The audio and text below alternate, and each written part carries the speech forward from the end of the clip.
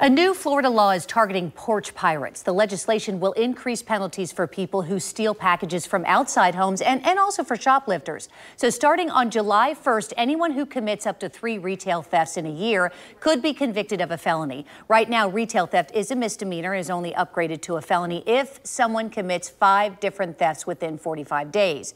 The new law also lowers the stolen property value necessary to press criminal charges against people who steal packages from homes.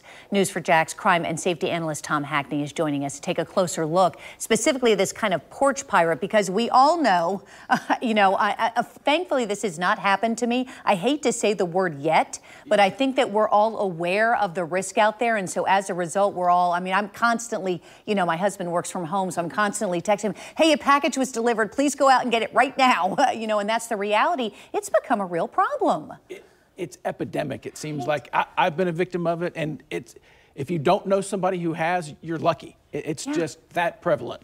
So let's talk a little bit about this. I think that part of this is what makes it difficult with porch pirates, as we commonly refer to them. Is it tough to arrest them?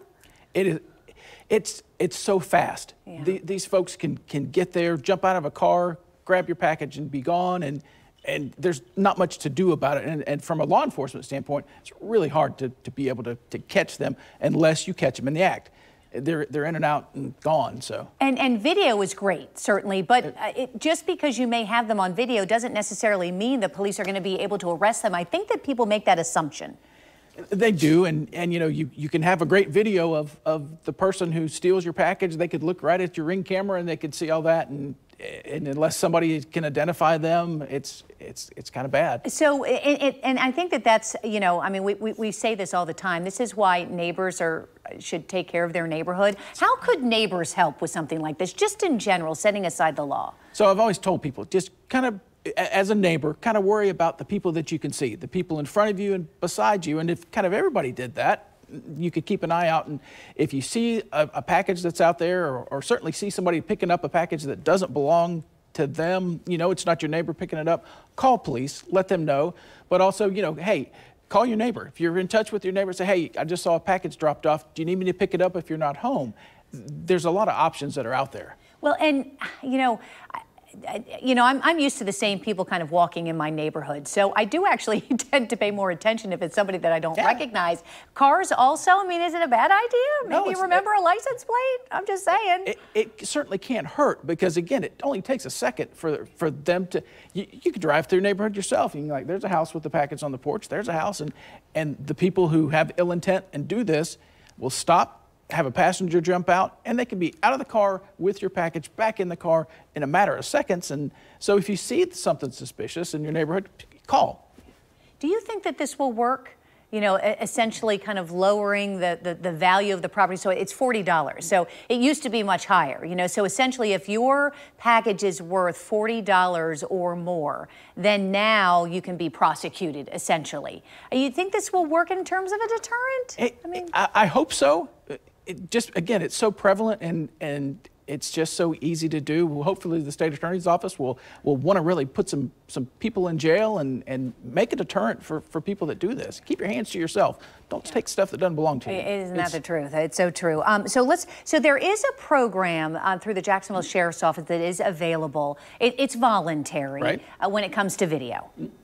Can you tell us just a little bit about it? It's Connect Duval. So you can do one of 2 things. One, you can let the sheriff's office know and kind of register your camera, and they can't see it unless you go to the second step, which you could give them access to your Ring camera if you wanted to. And that would give them the ability to get that information if they needed to, and kind of share that information virtually with other law enforcement officers in the area. So that helps. And there's on your phone, you can actually look through some of the pictures that people submit from the different crimes and help identify. We talked about not being able to solve them. Well, there's a way that you can maybe help identify some of these crimes that are out there. Well, and with cameras these days also, a lot of times people have them, they're in the street, they're another neighbor's house. You might be able to see just through the vantage point. And video does really help then with prosecution, doesn't it, do you find? So for prosecution, without a doubt, when you go to a jury trial, you want to be able to present some evidence to that jury and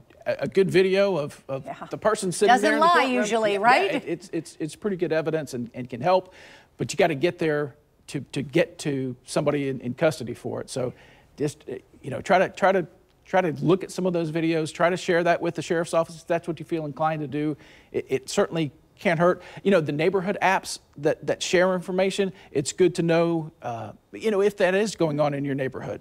People talk amongst each other, and that helps. It's kind of the virtual neighbor of the whole area. Yeah, well, we all have to take care of one another, right? Absolutely. And so if you are interested also in participating, you live in Duval County, in the program that's offered, the voluntary program through the Jacksonville Sheriff's Office, it's called connectduval.org. You can go there to learn more information about sharing your video. Tom, thanks for being here. We appreciate you. Thanks. Take care of your packages, by the way. Make sure you don't leave them out on the front porch too long.